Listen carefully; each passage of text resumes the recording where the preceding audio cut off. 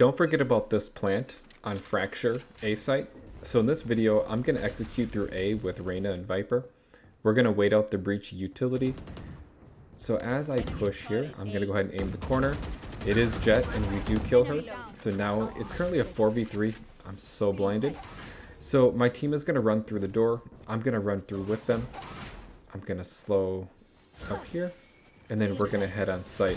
Now the dog is looking on site and there's nobody there. However, there is somebody in spawn and they do kill Reyna.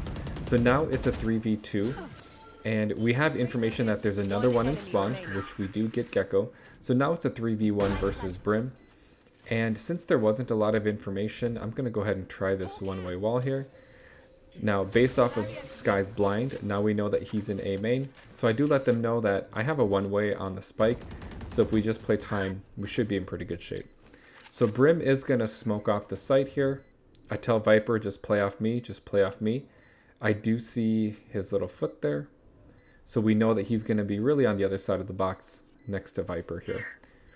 So as Brim tries to defuse, we do clutch the round. Thank you for watching, and I hope that this can help you win some rounds.